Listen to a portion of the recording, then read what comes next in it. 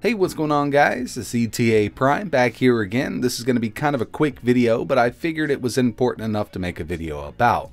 Today, the Raspberry Pi Foundation has announced a couple of really cool things.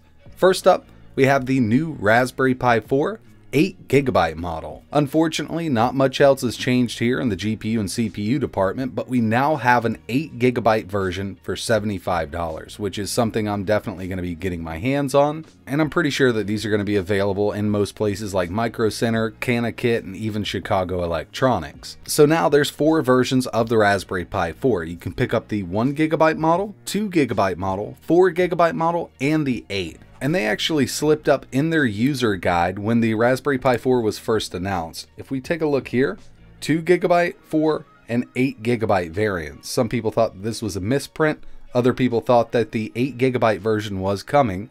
And of course, it was. They did have it planned, but they just didn't have the RAM modules available at the time. But now they're available, an 8GB Lpddr4 package, right here on your Raspberry Pi 4. Now this is awesome news. This really isn't going to help out in the emulation department, but for other applications like building a little server or a home NAS, this is going to be an awesome little feature for the Raspberry Pi 4. They've doubled the RAM of the top tier Raspberry Pi 4 and brought it all the way up to 8 gigs. Now while this in itself is awesome news, there is some more here, and we'll get over to the main changes of the board in a second.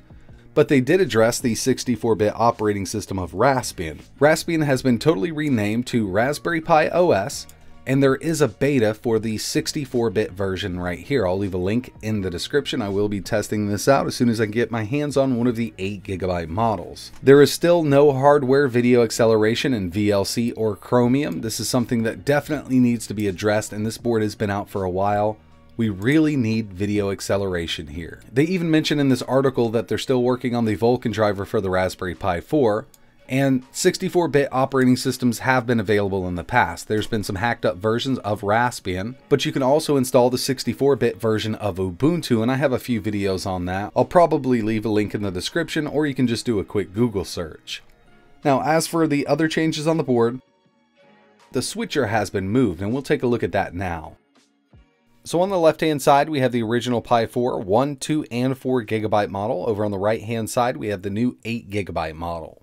Basically, all that's been swapped around or added to this board is the new Lpddr4 8GB module. That's replaced the 1, 2, and 4GB module. And they've also removed the switch mode power supply, which used to be up by the USB 2.0 ports on the original Pi 4, the 1, 2, and 4GB model. And they've moved it right next to the USB Type-C power connector. So theoretically, all cases and heatsinks for the original Raspberry Pi 4, 1, 2, and 4GB model will fit on the Raspberry Pi 8GB model. So if you already own something you've been using, you really don't have to worry about that. So yeah, that's pretty much it for this video. I really appreciate you watching. I just wanted to give you this quick heads up here. It is available right now from a lot of different retailers for $75. So we now have a new Raspberry Pi 4 with 8 gigs of RAM built in. And I mean, saying it out loud is pretty crazy. I thought 4 gigs was a lot for the Raspberry Pi 4. I've been messing around with the Raspberry Pi since the original one came out, and that one only had 256 megabytes of RAM. If you want to learn more about this new model, I'm going to leave some links in the description, and don't forget to check out the new Raspberry Pi OS 64-bit version if you're rocking this new 8GB model.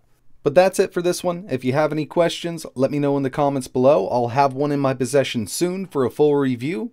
And like always, thanks for watching.